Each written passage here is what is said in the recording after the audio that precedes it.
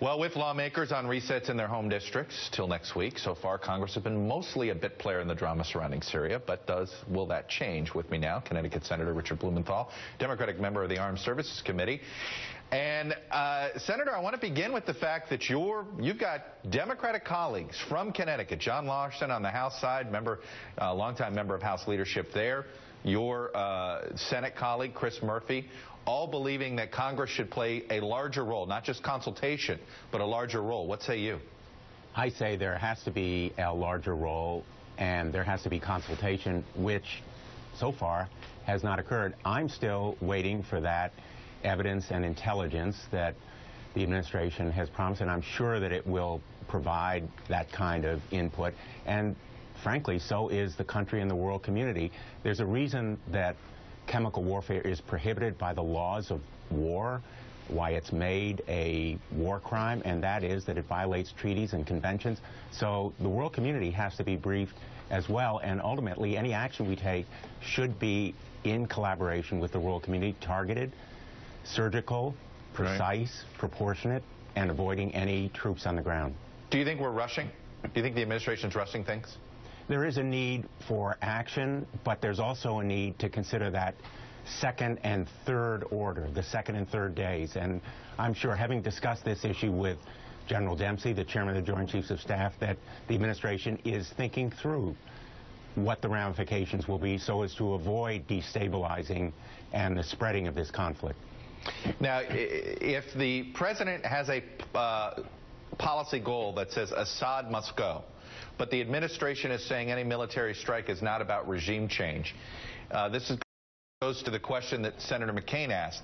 He basically says that's a contradiction. How do you square it? This kind of limited, proportionate response has to aim at those high-value military assets that were involved in delivering the chemical warfare, the transporting and the actual execution of that chemical warfare attack, assuming that this evidence does in fact link it with Assad, has to be the target of this kind of surgical and precise attack. I think that is a wise way to go. It avoids spreading the conflict. It limits the kind of ramifications. But failing to act, I think, also has consequences in terms of the repercussions in encouraging and emboldening this regime. And that's why I think a strike of limited duration and scope, avoiding wider conflict, is the way to go. And the goal of the strike should be what? Should it be just punishment, or is the goal you're striking him so that he's no longer capable of using chemical weapons? What is the actual goal here of the military strike?